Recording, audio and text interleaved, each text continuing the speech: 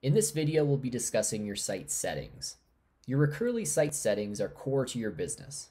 These settings help define your address and currency requirements, set your company contact information, and establish payment gateway support for your business location. So the first thing we want to do is head into our Recurly account, and on the left side of our screen, we'll see Configuration and Site Settings. Once you're here, you're going to see some data that's already been populated for you, such as your company name and your Recurly subdomain. Typically, this is your business name. Now, if you'd like to change your subdomain before going live, just contact support and they can help you out. The next important thing here is to add in our company location.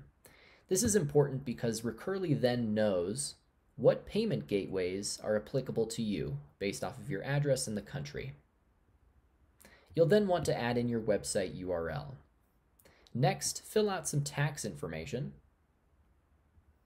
Add in your company profile, what industry you're in, what the estimated annual revenue is, and then add in some contact information. So you might see that your billing contact email has already been added in here. You can also add a technical contact email, as well as a phone number for the billing and the technical contact. Next, you'll fill out address requirement. Typically, we recommend the full address here.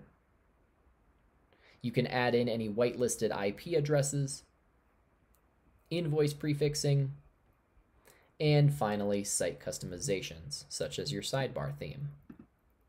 That's it. And remember that site settings are important before going live and establishing our gateway connection. Thanks so much for watching, and please feel free to reach out if you have any questions.